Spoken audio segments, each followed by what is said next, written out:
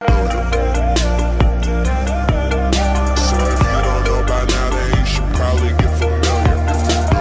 friends, welcome to our channel CR Tech Talks. ఈ రోజు మనం ఈ వీడియోలో MS Excel లో పేజ్ సెటప్ ఎలా చేస్తామో చూద్దామండి. మనము అంతా డేటా అంతా మనం ఎంటర్ చేశాక పేజ్ని ప్రింట్ ఇవ్వాల్సి ఉంటుంది. సో ఆ ప్రింట్ ఇచ్చేటప్పుడు చాలామందికి ఏంటంటే పేజ్ సెటప్ ఎలా చేయాలనేది అర్థం కాదు. ఒక రో ఒక కాలం ఇందులో ఒక పేజ్లో వస్తే కొన్ని కాలమ్స్ రోస్, ఇంకో పేజ్లో కొన్ని కాలమ్స్ రోస్, ఇంకో పేజ్లో అలాగే పోర్ట్రైట్కి సెట్ అవుతుందా, ల్యాండ్స్కేప్కి సెట్ అవుతుందా అనేది వాళ్ళకి తెలియదండి. సో పైగా వాటి మార్జిన్స్ ఎలా సెట్ చేయాలనేటివన్నీ ఈ వీడియోలో నేను చెప్తాను. సో దానికంటే ముందు నాది ఒక చిన్న అపీల్ అండి. ఇప్పటివరకు నా ఛానల్ని చూస్తూ సబ్స్క్రైబ్ చేసుకునే వాళ్ళు ప్లీజ్ నా ఛానల్ని సబ్స్క్రైబ్ చేసుకొని నన్ను ఎంకరేజ్ చేయండి. అలాగే ఎక్సెల్లో ఇంపార్టెంట్ టాపిక్స్ గురించి నేను చాలా వీడియోస్ చేశానండి. అవన్నీ పైన కార్డ్స్లోను మరియు కింద డిస్క్రిప్షన్లో ఇస్తున్నాను. వాటిని కూడా చూసుకుని మీరు ఎక్సెల్ ఎంతో నేర్చుకోండి. ఓకే ఫ్రెండ్స్, ఈరోజు టాపిక్లోకి మనం వెళ్ళిపోదాం. ఓకే, ముందుగా మనము ఒక ఎక్సెల్ ఫైల్ను ఓపెన్ చేద్దాం. ఇదిగోండి, ఇక్కడ ఒక ఎక్సెల్ షీట్ని నేను రెడీ చేసి పెట్టాను పేజ్ సెటప్ కోసం. సో పేజ్ సెటప్ ఎలా చేస్తాం, పేజ్ లేఅవుట్లోకి వెళ్ళేసి ఇక్కడ చూడండి, ఇవన్నీ పేజ్ సెటప్కి అవసరమైన టూల్స్. సో ఇక్కడ ఈ సెటప్ అయిన తర్వాత ఇదేంటంటే ఇక్కడ లైన్ కనిపిస్తుంది కదా, ఇది చూడండి, ఈ రెండింటికి హెచ్కి హైకి కాలమ్స్కి మధ్యలో ఒక లైన్ అంటే ఇది ఫస్ట్ పేజ్, ఇది సెకండ్ పేజ్. ఇలా కాకుండా మనము జస్ట్ ఇక్కడ మనకు డౌన్లో చూడండి పేజ్ బ్రేక్ వ్యూ, ఇలా అయినా పర్లేదు, లేదంటే వ్యూ ఆప్షన్లో కూడా ఉంటుంది.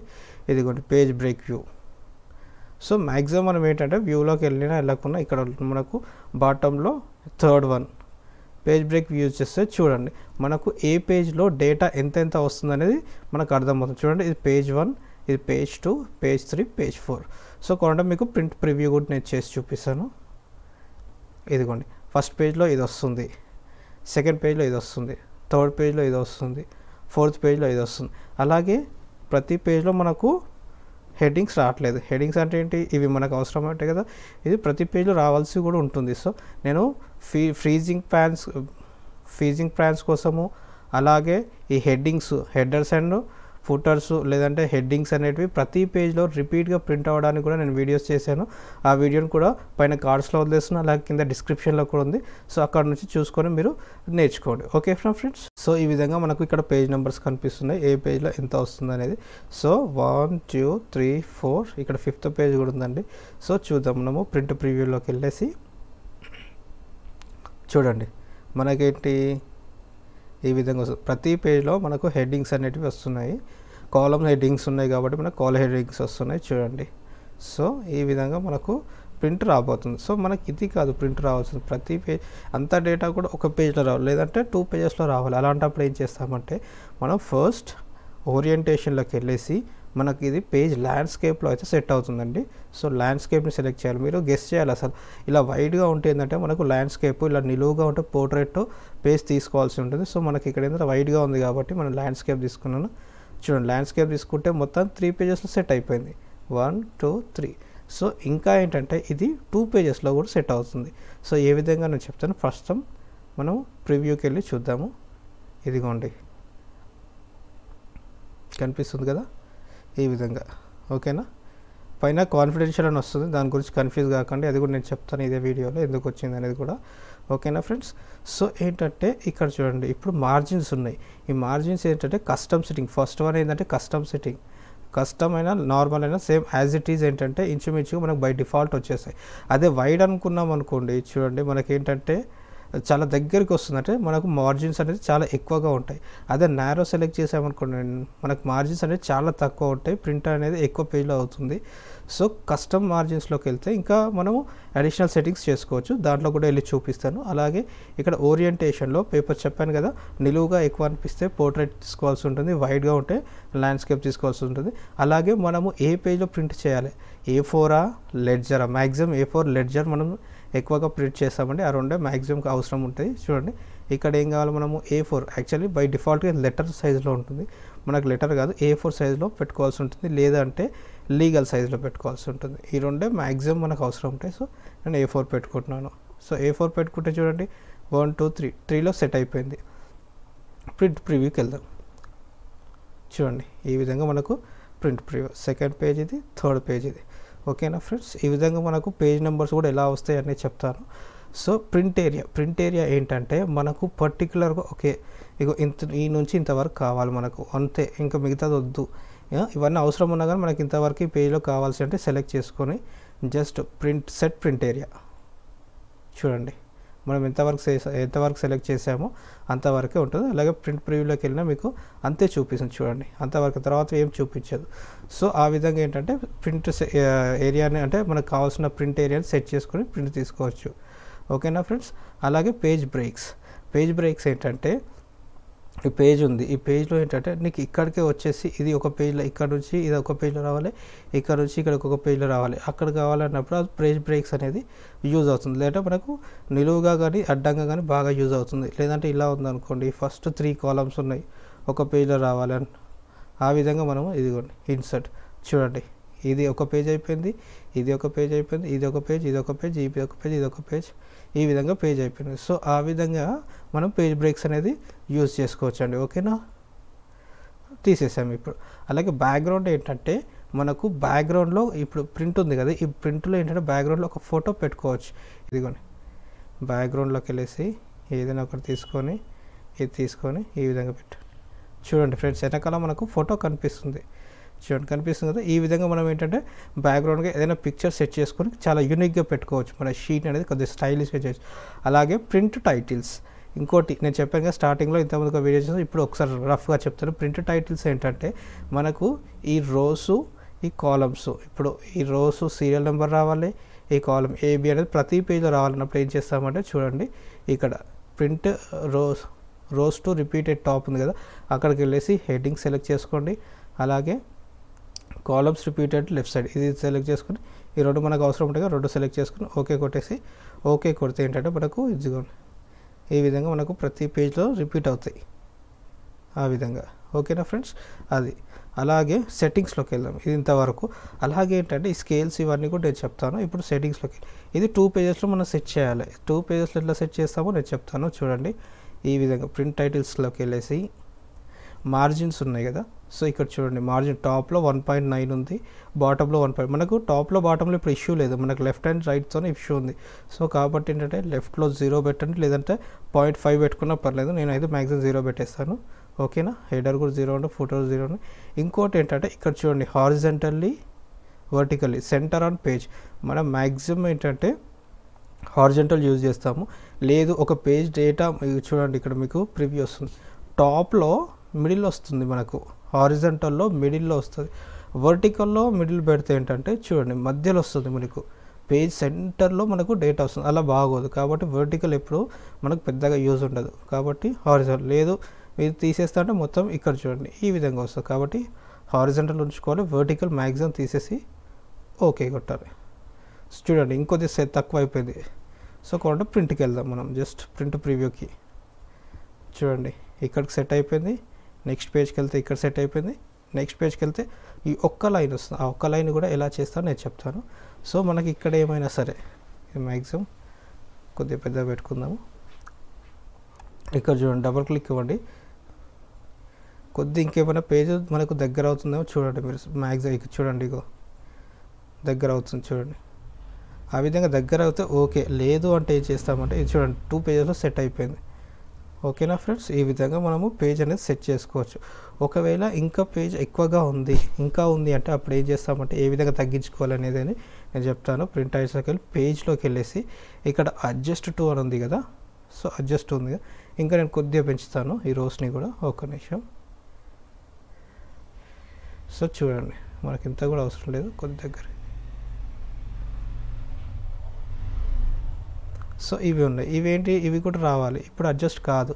సో కాబట్టి మనం ఇవి కూడా సెకండ్ పేజ్లో అడ్జస్ట్ చేయాలంటే ఏ విధంగా చేస్తామనేది నేను చూపిస్తాను.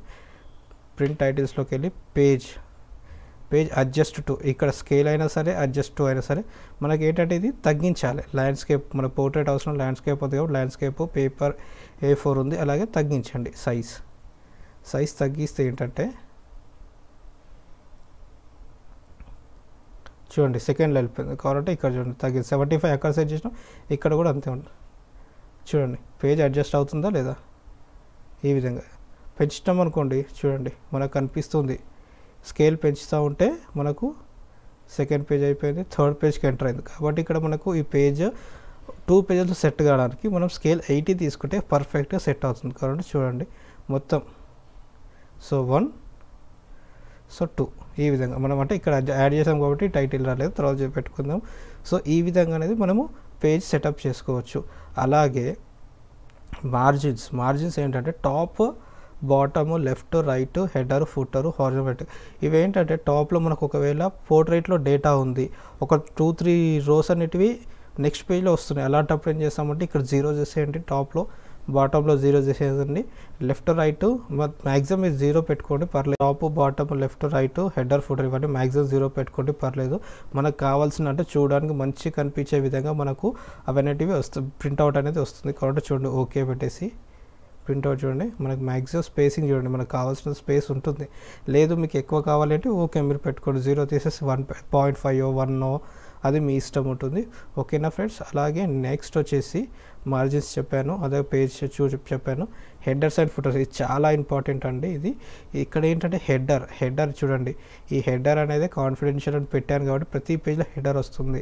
మనకు అవసరం లేదు అంటే నన్ పెట్టేసి సరిపోయింది, ఇక్కడ నన్ను ఉంటుంది, నన్ ఓకే పెట్టేసి చూడండి. ఇప్పుడు ప్రింట్అవుట్లోకి వెళ్తే ఇది చూడండి, పైన వచ్చిన ఇంతకుముందు కాన్ఫిడెన్షియల్ అని ఇక్కడ వస్తుండే, ఇప్పుడు వస్తలేదు ఎందుకంటే నేను హెడర్ అనేది తీసేసాను. సో మనకు ఏంటంటే అక్కడ కొన్ని మ్యాక్సిమం హెడర్స్ అనేవి ఆల్రెడీ బై డిఫాల్ట్ ఉంటాయి. సో ఆ డిఫాల్ట్ కాకుండా పేజ్ నెంబర్ ఇచ్చుకోవచ్చు, లేదా పేజ్ అంటే 1/2 ఎన్ని పేజెస్ ఉంటే దాంట్లో ఇది అన్న పేజ్ అనేది షీట్ నెంబర్ ఎంత అనేది కాన్ఫిడెన్షియల్, లేకపోతే షీట్ నేమ్ కానీ, షీట్ నేమ్ ఇక్కడ మైక్రో ఎక్సెల్ షీట్ ఉంది కాబట్టి ఇది వచ్చింది. లేదంటే వేరే పాత్ కూడా ఇచ్చుకోవచ్చు. లేదు మాకు ఇవి అవసరం లేదు, మేము పెట్టింది అంటే మీరు ఏదైనా కస్టమైజ్ చేసుకోవాలంటే ఇక్కడ చూడండి, కస్టమ్ హెడర్లోకి వెళ్ళేసి ఇక్కడ మీకు ఒకవేళ లెఫ్ట్లో కావాలంటే లెఫ్ట్లో, మిడిల్లో రావాలంటే ఇక్కడ, రైట్లో కావాలంటే ఇక్కడ. సో అదేవిధంగా మనము ఈ ఫోన్ని పెంచడము, టెక్స్ట్ని సెలెక్ట్ చేసుకోవడం, సైజ్ పెంచుకోవడం, బోల్డ్, ఇటాలిక్ ఈ విధంగా, లేదంటే ఏదైనా ఫోటో లాంటివి పెట్టడం అనేటివి ఇక్కడ మనకు కనిపించి ఇందులో హెడర్లో వస్తున్నాయి. అలాగే ఇది ఫుటర్ అండి, ఇది కూడా సేమ్ లెఫ్ట్ ఆర్ రైట్, సెంటర్లో కావాలా, రైట్లో కావాలా, అదేవిధంగా మనం హెడర్ ఫుటర్ని సెలెక్ట్ చేసుకోవచ్చు. అదేవిధంగా మ్యాక్సిమం మనము ఫుటర్లో ఏం సెలెక్ట్ చేసుకుంటామంటే పేజ్ నెంబర్స్ బాగా యూజ్ చేస్తామండి. పేజ్ నెంబర్ ఎన్నో పేజ్గా, లేదంటే ఇది ఎన్నో పేజు, మొత్తం ఎన్ని పేజు, 1/n. సో 1/10 1/11 ఆ విధంగా, అది షీట్ నేమా లేకపోతే ఏది కావాలనేది అది మనం పెట్టుకోవచ్చు. ఓకేనా.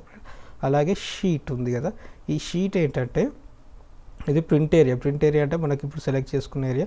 ఇక్కడ చూడండి మనకు రోస్ టాప్లో ఏం రావాలి, ఇది రావాలి కాబట్టి 1 ఉంది కదా, ఇక్కడ 1 అక్కడ 1. అలాగే మన కాలమ్స్లో ఏం కావాలి, ఇది AB కావాలి. సో AB అనేది సెలెక్ట్ అయింది. ఈ విధంగా ఇక్కడ సెలెక్ట్ చేసుకొని ఇదిగోండి ఇక్కడ ఇది ఈ విధంగా సెలెక్ట్ చేసుకోవచ్చు. అలాగే ఇది నొక్కి ఈ విధంగా మనం కాలమ్స్ సెలెక్ట్ చేసుకొని అవి ప్రతి పేజ్లో రిపీటెడ్గా మనము తీసుకోవచ్చు. ఓకేనా ఫ్రెండ్స్. ఓకే. అలాగే ఇక్కడ ఉంది కదా ఇది స్కేల్, మనం ఇక్కడ ప్రింట్ టైటిల్స్లోకి వెళ్ళకుండా ఇక్కడ స్కేల్ సెట్ చేసుకొని కూడా కొద్దిగా చిన్న చేస్తాం, మీకు అర్థమవుతుంది. చెప్పాను కానీ మళ్ళీ ఒకసారి రిపీట్ చేస్తున్నా. సో 2 పేజెస్ ఉంది కదా, దాన్ని సైజ్ పెంచుకోవాలనుకుంటే చూడండి 3 పేజెస్ ఉంది. మ్యాక్సిమం మనం ఏమిటంటే డేటా తీసుకుంటే ఈ విధంగా దాన్ని 2 పేజెస్లో ఎలా సెలెక్ట్ చేస్తామంటే లోపలికి సెట్టింగ్స్ అని పెట్టుకోకుండా ఇక్కడ కూడా స్కేల్తో అడ్జస్ట్ చేసుకొని ఇదిగోండి ఈ విధంగా అడ్జస్ట్ చేసుకోవచ్చు. అలాగే ఈ గ్రిడ్ లైన్స్ హెడ్డింగ్స్ అంటే ఏంటంటే ఇక్కడ ఏంటంటే మనకి గ్రిడ్ లైన్స్ అంటే లైన్స్ కనిపిస్తున్నాయి కదా, సో అక్కడ మీకు ఇక్కడైతే బాగా క్లియర్గా వస్తుంది. సో చూడండి ఇది మనకు అవసరం లేదు, డిలీట్